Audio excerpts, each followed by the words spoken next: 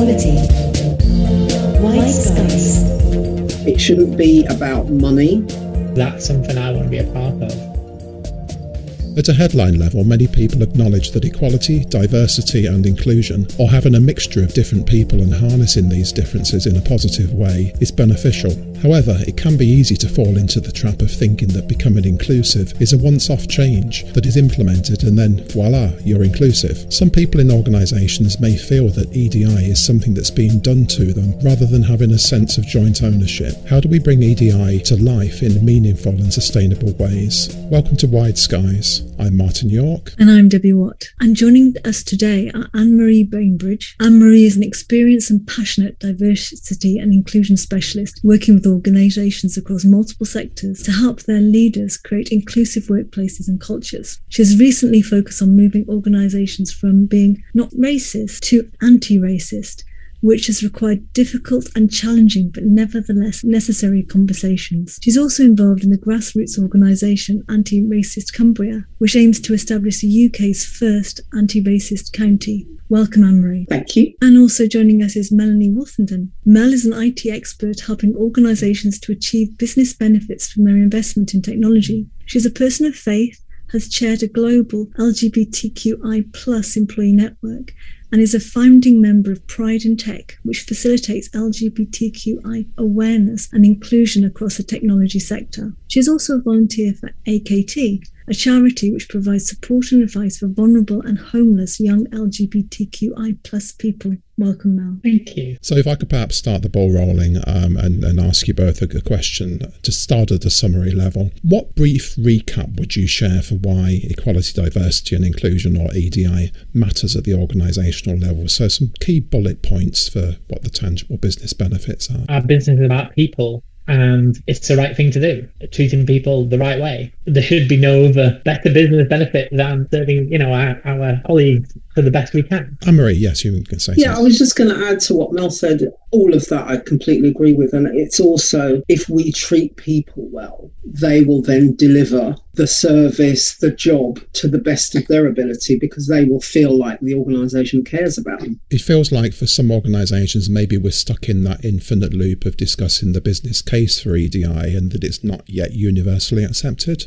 Yeah, I would say so. I read a report recently where McKinsey did some research around the business case, which traditionally we've always said to organisations, these are the things, it's about the bottom line, it's about all of those things, which is important. But actually, what it's saying is that it should be important in its own right. It shouldn't be about money, that, you're only doing this because actually these are, as Mel said, it's the right thing to do.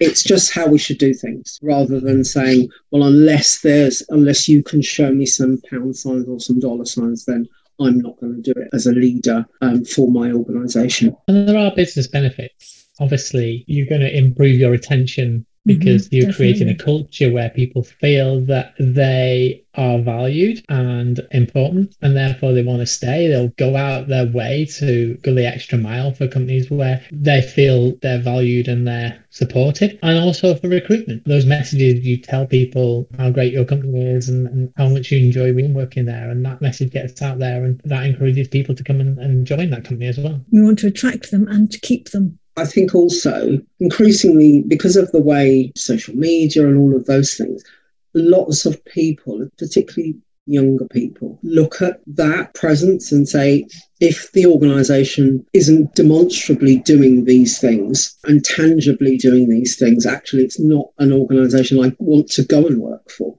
Yes. I talk to our junior talent, and like you say, they're looking on social media, they're looking to say, hey, what are we saying about our sustainability? What are we saying about what we do in diversity and inclusion space? What are we saying about what we're doing in our addressing these social issues, Black Lives Matter and etc.? What are those companies saying about these things and publicly? And yes, they might be doing stuff behind closed doors, but what are they saying publicly? Because that's something I want to be a part of. And it can't be just lip service. It can't just be you come along, you've done a training day, you know all about it now. It has to be a culture, a commitment. I remember particularly when Black Lives Matter gained prominence here, lots of organisations, for example, posted the Black Square, we're in support. But then what we need to do is dig a bit deeper and say, well, what have you done since? What is the experience of your Black and brown colleagues working within the organisation now? So is it just you're just doing it for performative way, or is it deeper than that? Is it more embedded? Is it more mainstreamed? Is it more sustainable? It came to mind when you were saying about that of clearly Black Lives Matter and Pride are completely different topics, but there are some very similar behaviours that happen. That during the Pride season, we see many organisations that have the rainbow colouring that appears on all the logos and everything, and they have all these wonderful Pride statements, and for the rest of the year they do nothing. Exactly. And that is the same sort of level of superficiality that comes lip through. Service. Yeah, there was a couple of words that really came out when I was observing the three of you talking about that then, and the first one was doing. So it's no good just to be saying you're going to do something. You are measured on your actions. And the second one was when you were discussing about recruitment and retention being the important thing. I talk with many of my clients about the revolving door syndrome, where if an organisation doesn't deliver on its promises of what they advertise at the recruitment stage, those new candidates won't stay, because they don't see the promises being acted upon. And that's definitely hitting the bottom line. The cost of recruitment and training is big. But beyond just the lip service, do you think some people see EDI as a threat to their own positions or careers? I would say definitely. There's definitely a fear about the fact that, a white middle class man it's much harder for them to try and get somewhere now, because they feel that there's all these opportunities. And maybe it's just a perception, maybe it's not a reality. But there's this perception that unless you're LGBT or you're Black or you're female or whatever, then you're going to have like almost like a hindrance. It's almost like a handicap. I completely agree. And I think it's very much, it can be seen as we're taking something away from you rather than giving opportunities to people, groups of people who historically have not had those opportunities. Yes. It's making white middle-class men question things that they haven't had to question historically. It's just automatically given. And suddenly you're kind of made to think about, well, actually, there are lots of groups of people who haven't had those opportunities, and actually not only haven't had those opportunities, but been actively blocked at times from gaining those opportunities. I mean, I'm making an assumption here, but I'm assuming that we're all of a single mind, that what we're not saying is that all men are like that, but there are some that will find themselves caught in that situation and not know quite how to react. And I think part of the challenge that I see, particularly in smaller organisations, is finding the trick for everybody feeling like they're involved, including that white middle class male who maybe has been afforded those societal norms that perpetuate things being perhaps relatively easier for them, and they don't have the obstacles and don't see the obstacles that other people may experience. It's really thinking about how we engage everybody along this and make it everybody's concern, and everybody can play a part in this. Absolutely. And it's about recognising, it's become a bit of a pejorative at times in certain circles, but it's about recognising your privilege and just using that for good. As I said, it's a perception probably and a fear more than a reality. I think so. It's not that there are less chairs at the table. We're just asking for more chairs at the table. Like you say, recruitment or progression or whatever have to be the right person. But I think what's really important is we make sure that we're actually got a number of candidates from different backgrounds having that opportunity to go for that position. It's not who's recruited, but it's more about who's in the room and being asked about and spoken to. It was interesting to hear you all observing about the candidate experience. And of course, nowadays, particularly in the UK, it's very much a candidate's market. They can choose which employers they go to, and employers are having to work harder to compete to secure the really good candidates. And of course, there are similar patterns that we're starting to see, we have seen for a number of years with customer spending as well, that if customers don't see themselves reflected in the organisational values of places they buy goods and services from, then again the customers are very free and it's very easy to move to alternative service providers. It's much easier to sort of look around and say, well, who represents my values? And do I want to either go and work for that organisation, or do I want to buy goods and services from that organisation? We're seeing that quite a lot, aren't we? It's not just buying, like you say, we were saying buying goods. Plastic is a real thing at the moment. This whole thing of clamping down on plastic. I've even gone to the store and thought, actually, I can buy that in a paper bag because I can recycle that. Therefore, I'll buy that product, and I might pay a little bit extra for that product, but I'll take that product because it meets with my values. I've bought sacks from organisations of dog food and they've come pre-wrapped in plastic. Well, they're already in a paper bag, so why does it need to be then coated in a plastic when I can get it from another store and it comes in a, delivered in a cardboard box, but I can then at least use that cardboard, recycle it or whatever. So I'm going to buy from there. It doesn't really matter about the cost, the same, and it's only pence in it. So I would rather go for the one that meets my value.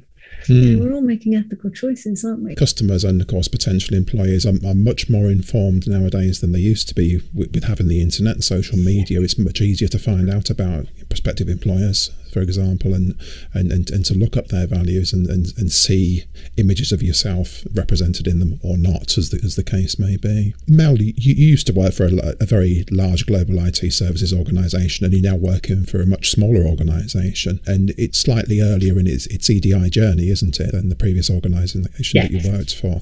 What's been your sort of compare and contrast experience of those two organisations and learning that you've been able to bring into them? If I kind of look back where, with a larger organisation, they started that journey sort of back in 2015. There was that thing about trying to sell it to the business, making the business case. Now there's a completely different mindset. I think most senior leaders that are savvy recognise that actually diversity and inclusion is something that they need to do to make them competitive.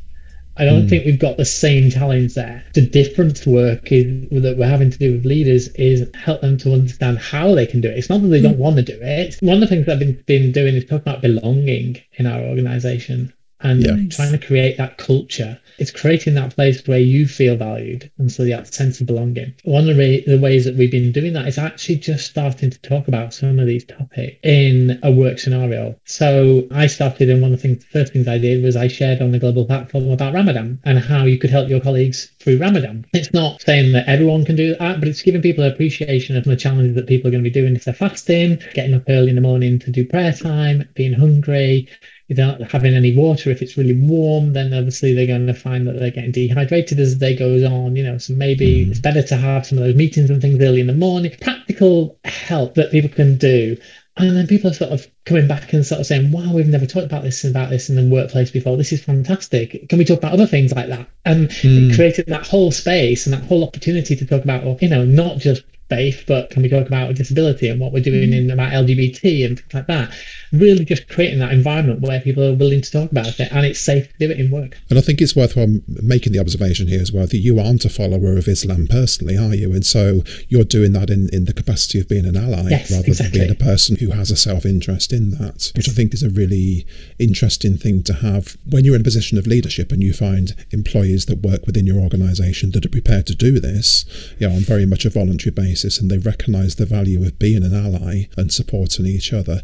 It ripples far further than the intended audience because it sends a key message out to the rest of the organisation, doesn't it? I think one of the other key things it does is break down myths and stereotypes, because if people don't know and they don't understand, lots of stuff around us, so the media, etc., can easily fill our heads with negativity around all of those issues. Taking the time to do all of that and making everybody have that sense of belonging, I think is really important to break some of those myths and stereotypes down. Yeah, it's how we become us and a we rather than, us and them. It definitely humanises things, doesn't it? Which I think is really important. And I think it was interesting that you centred on the word belonging, Mel, when you started engaging internally about this. It can be sometimes easy to fall into the trap that inclusion in particular is like a finite project over there that's done by somebody, and typically it will be done by HR to the rest of the business. And really these are about basic values of sort of trust, respect, belonging, loyalty, and all those sort of things as well. And you need to be consciously inclusive. So yes. I've been calling my leadership out about things that they can do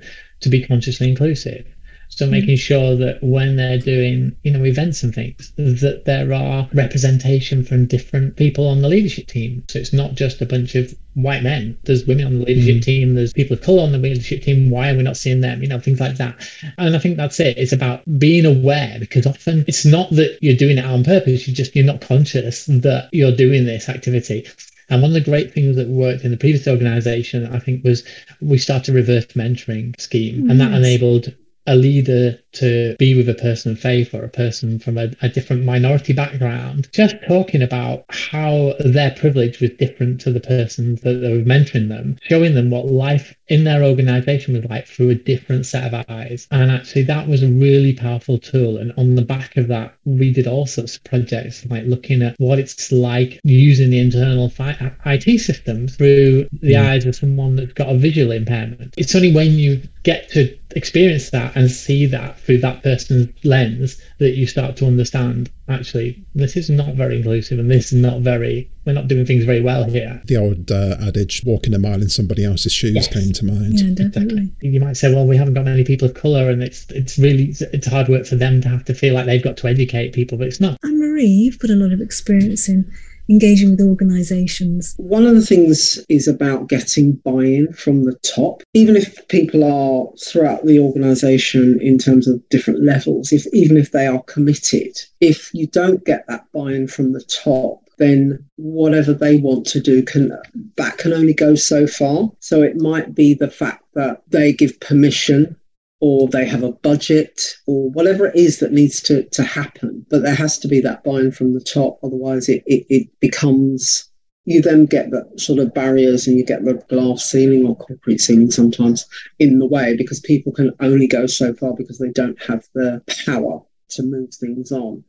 I think the other thing that is key, if you don't have that buy-in from the top, EDI is not given the resources, and that can be the people, it can be money, it can be time. There's a whole range of things that just won't happen because it's not seen as valuable. And also something Marcy mentioned earlier about it sitting with HR. In my mind, it's a leadership responsibility. It's a business responsibility. Not that HR shouldn't get involved. For me, that signifies it's people that are at fault.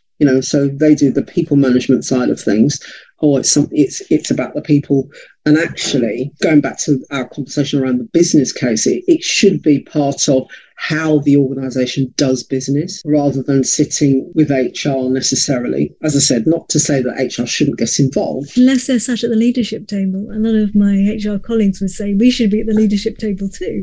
Yeah. So it really is, like you say, where that power is, where that influence is.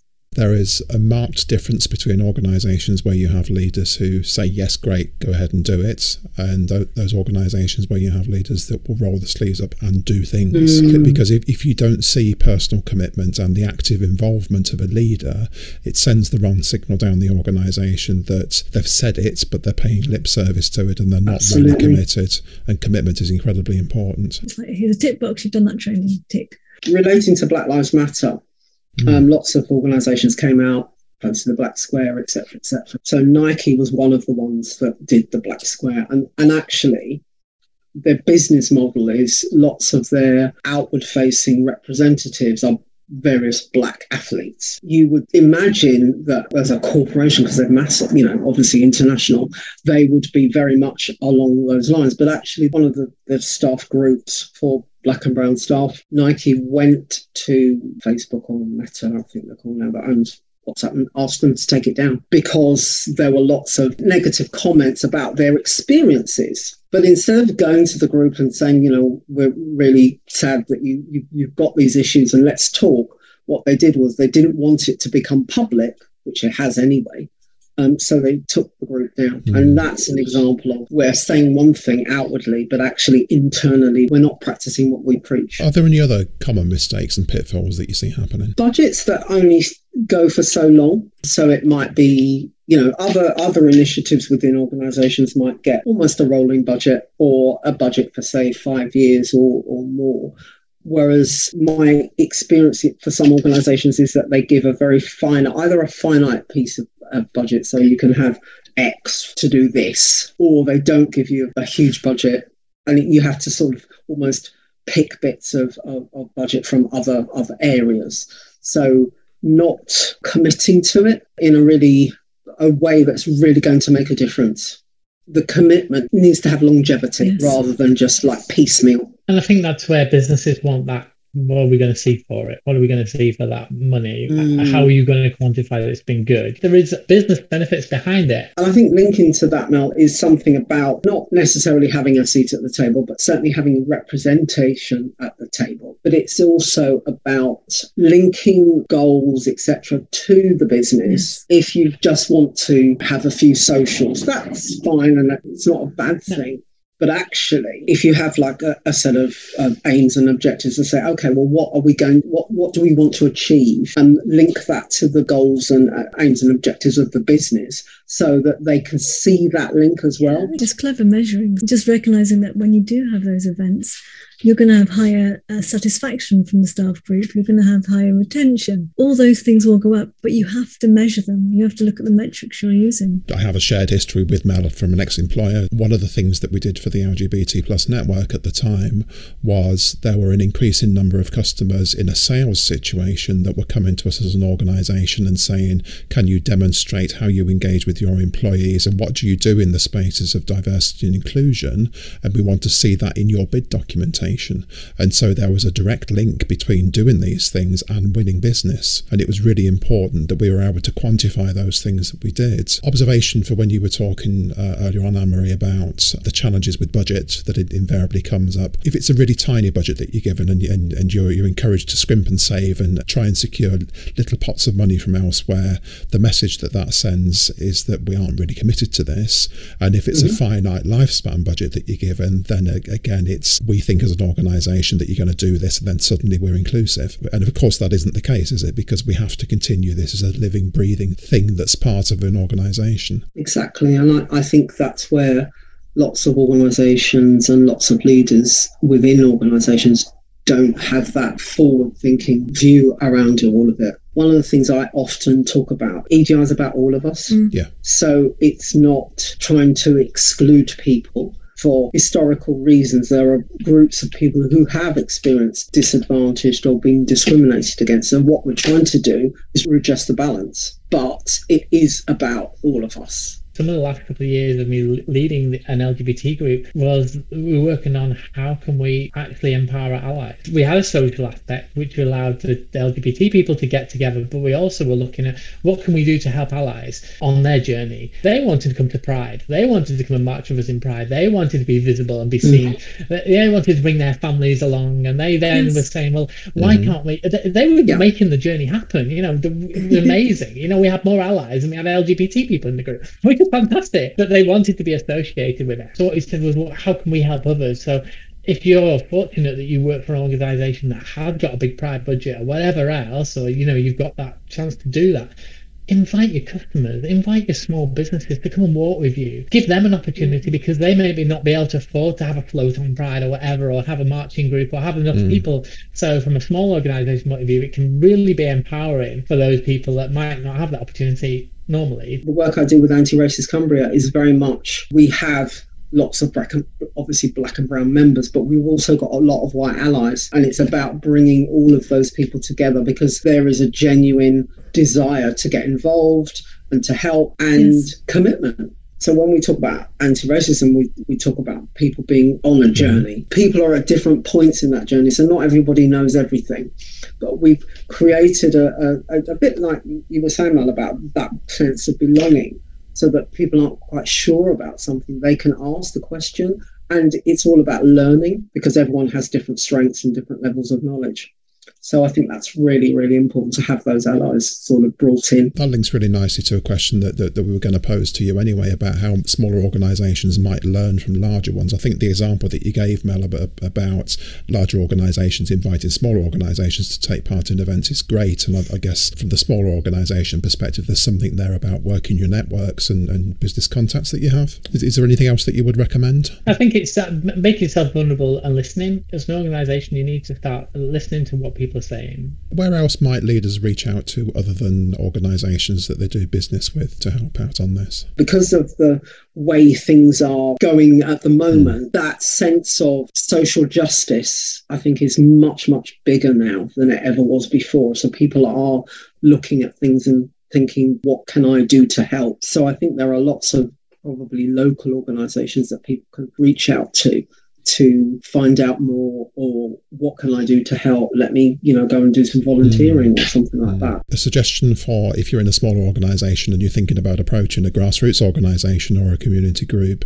and you might have apprehension about whether they might want money in return for services and advice that they might provide, that you can actually think more creatively about that, because it may be that you can provide something on an old-fashioned barter system basis to them that they need. Frequently, charities and startup groups and things need money to be able to pay for bills or to be able to buy goods and services, and it might be that you can provide those goods and services to them. You might be able to provide them a little bit of mentoring. Maybe if you have an accountant that works for you and they could spend them an hour, you might have a meeting room that they could use to hold a meeting. And so all of those things come into play. It's not always about the money, that there's usually some sort of exchange you can do that's mutually beneficial. Another way you can find out more, get involved, etc., is there's lots of stuff online that you can tap into. Reports, guides, lots of organisations will publish guides, how to do something. There's a lot of useful resource out there. Definitely, if you know that there's an organisation that's doing something really well in that space, most organisations are quite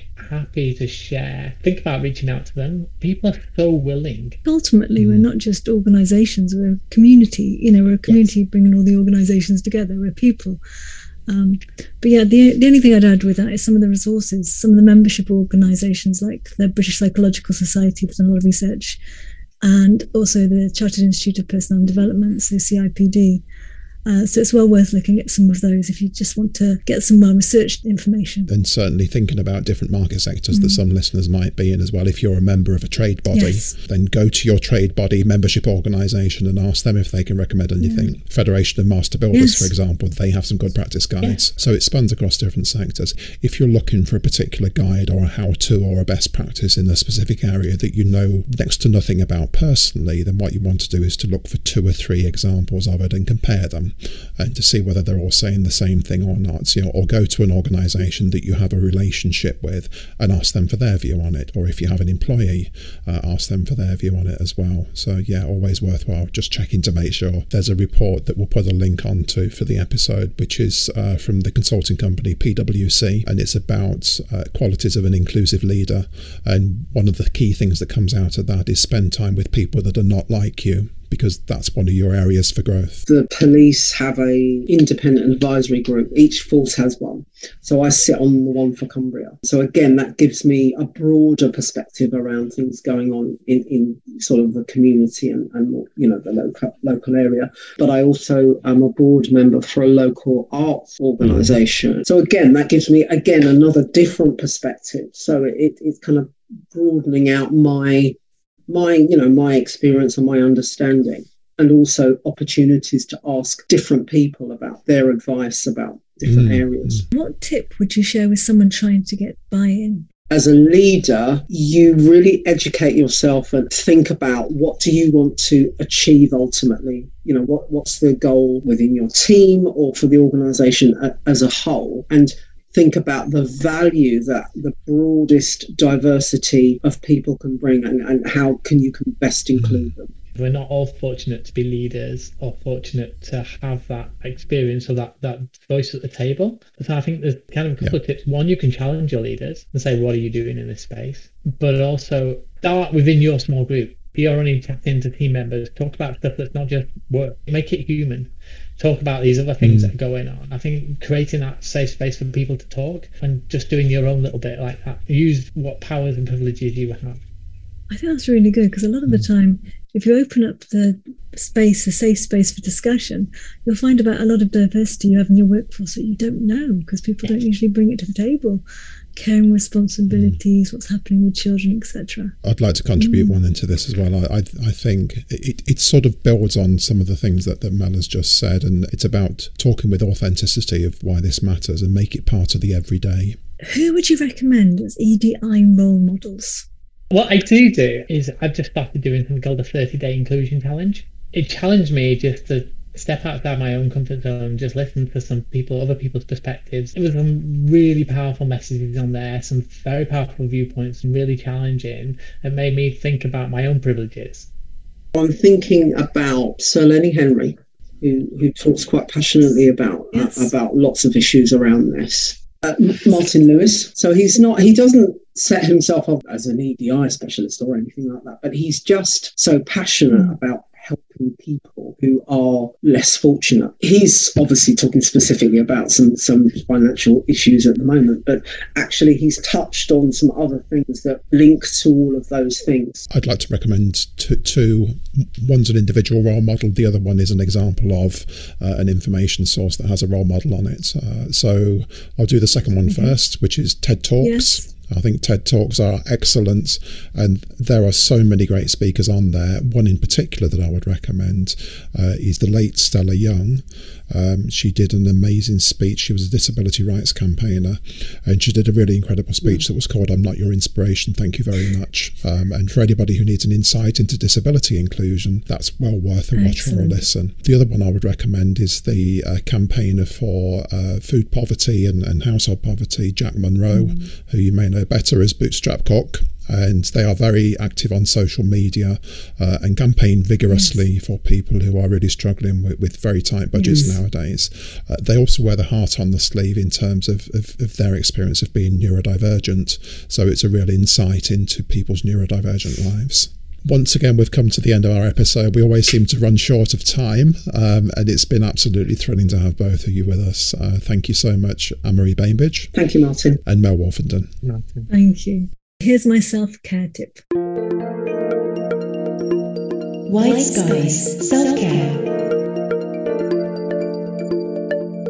So you've probably set a SMART goal at some point in your life. You know, the goals which are specific, measurable, attainable, realistic and time-bound. Now, you probably did this in work or in education, and you may even have supported others to set goals. But did you find that the goals were achieved? Or, like me and many of my coaching clients, the wins, if there were wins, were short-lived, or you were unsuccessful, and you may have even stopped setting goals completely. This tip is how to make smarter SMART goals and hopefully achieve your aims.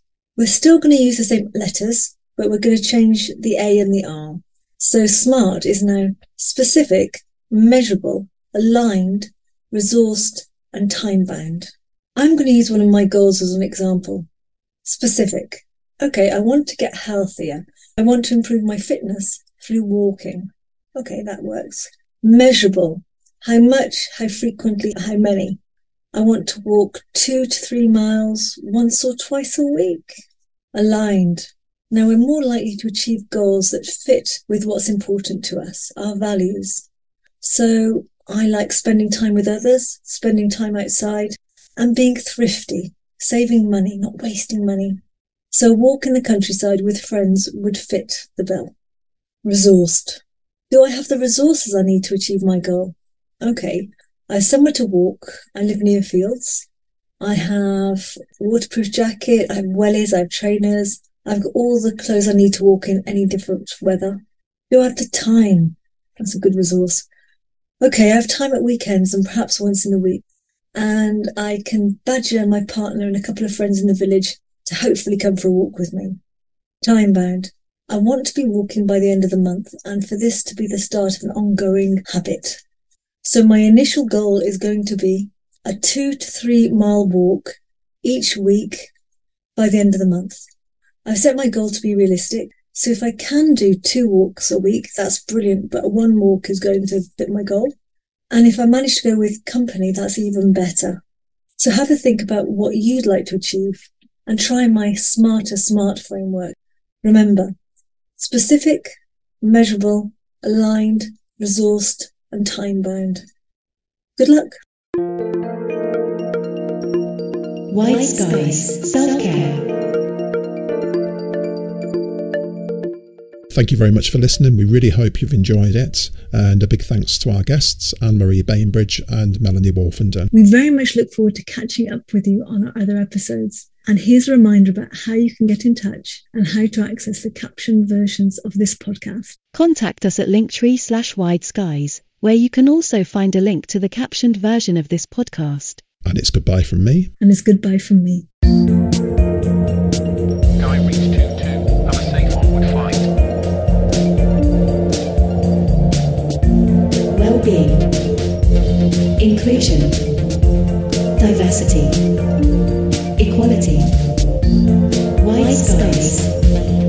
podcast produced and edited by Monroe Consulting, in collaboration with Bridgeborn Psychology.